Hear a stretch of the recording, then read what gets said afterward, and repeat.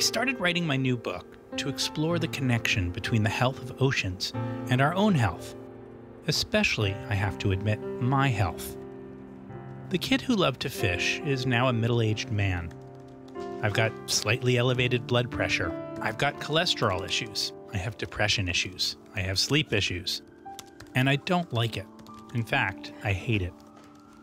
So I started to listen to the soft purr of the omega-3 industry. This is everything they're supposed to fix. They say it's what makes your joints more youthful, your brain quicker, your heart more resilient. A kind of elixir, if you believe in that sort of thing. But I'm not sure what I believe. So I thought, what if I did a study of one and ate only fish every meal, every day for a year? What would happen? We're Jewish, right? Somebody was asking me, like, do we believe in heaven? Not really, right? Well, yeah.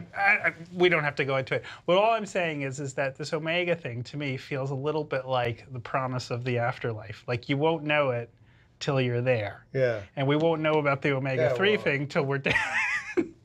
Well, 50% of people don't know they have heart disease until they suddenly die. Here, you want to hear the first line of the book? Yeah. I'll tell you. A little while back, I learned from an eminent cardiologist that half of all patients first report heart disease to their doctors by dropping dead. Yeah. I have no intention of doing that. So I began my year of eating fish. Sometimes Esther and Luke would join me, but mostly I'd be on my fishy own. Tonight, it's tomato anchovy sauce over pasta. And some little snapper blues Luke and I just caught. These are some of the oiliest fish around, rich in omega-3s. Yeah, it looks really good. I'm really excited about the snappers. Over the weeks and months to come, I'd keep at it every meal. A smoked mackerel on a bagel.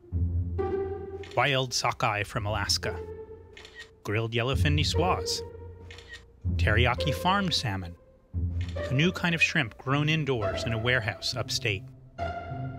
Only some people. Very few. 60? All of them tell a story, where they came from, and how they ended up on my plate.